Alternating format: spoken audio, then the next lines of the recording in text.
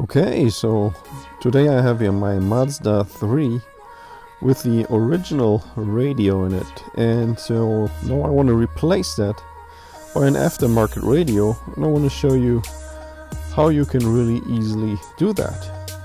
Okay, so we start out by removing here this plastic cover, this bezel on the top. That's where the screws are behind for the radio. So we open the glove box, and you actually don't need to use any tools here to do this. You just pop off this plastic piece. You can use a screwdriver if you have trouble getting behind there, but yeah, just pull out these plastic clips that they hold on the plastic piece here, and those are on the left side and in the center, and only on the right side you have to be really careful because there's none of these clips. It's actually a hook, and you don't want to accidentally break that off. So here, take a look at the hook. You just slide this plastic piece out to the left so that you don't break the hook. Okay, so now we have access to the screws that hold the radio in place, and there's only two screws. You see those here on the top. They're on the right and on the left of the LCD screen. So just use a Phillips screwdriver. Just remove those really quick. And now, how do you get the radio out? And that's really easy. You just pull it towards you, and eventually you have to tilt it upwards a little bit to get the LCD display out with it, because that's the display is attached to the radio. And then we have here three connectors.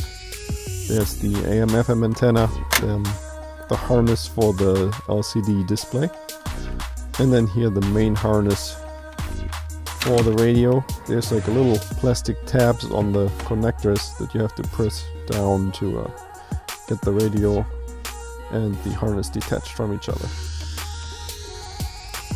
Okay, so now in case your aftermarket radio comes with a navigation system, then you want to install a GPS antenna someplace.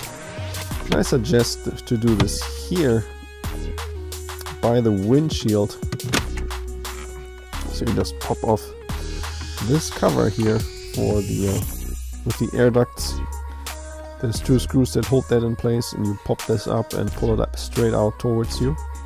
And you see here I already put the antenna in. I glued that on this plastic here, and then you route the cable, the wire down into the area where the radio is going to be installed. So this is really easy.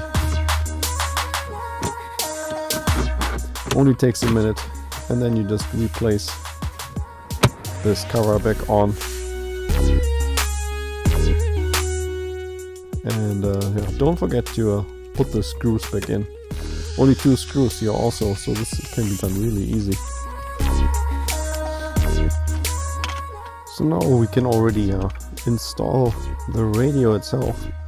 So I have here this adapter harness that I found on eBay, and I use that to connect to the original Mazda harness, so you don't have to cut any wires.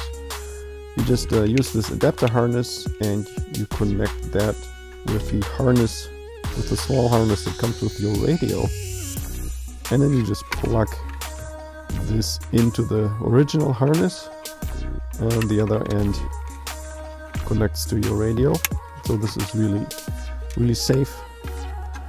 If you need the diagram for the pinouts for the original harness, then I have a link here down below, so you can download the document here to check out how the harness, the pinout of that connector, the original connector is.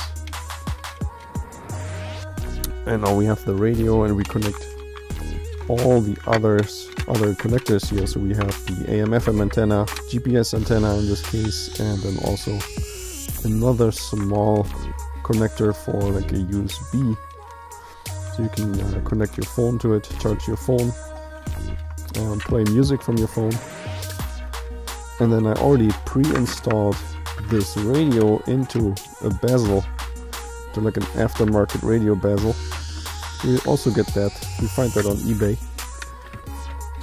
And now you just push this bezel into place. That almost fits right. It's not 100%, but it's alright, it's good enough. And you push it into place. And you make sure that the metal tabs here on top, that those line up with the original mounting holes here. And just use the original screws to screw it back in. And now don't forget here this last plastic cover, this plastic bezel here that goes on top. Just hook it in on the right first and then push in all the clips. And now we're already done and we can try out if this thing works right. So we start up the car, make sure everything works. And yeah, so here we already can listen to music.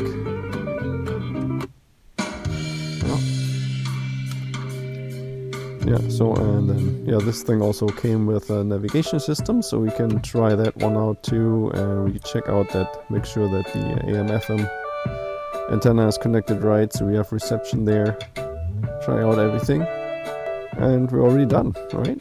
Yeah, so I hope this video was helpful. If you have any questions, then leave a comment below, and don't forget to check out my other Mazda 3 videos.